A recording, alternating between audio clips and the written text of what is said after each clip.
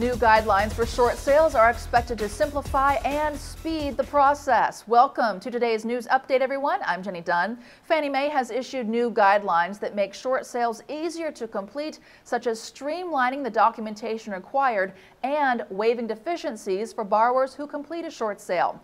Additionally, mortgage servicers can now approve and complete short sales that meet the new requirement without individual approval of each sale by Fannie Mae.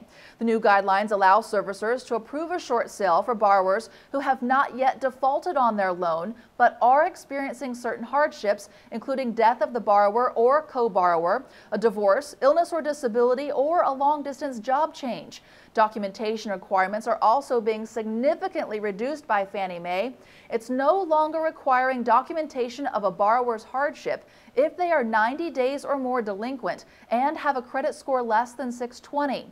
Fannie Mae is also adding a short sale assistance desk to help real estate agents with short sale challenges. We hope this information is helpful to you. Thanks for watching. We look forward to seeing you next time.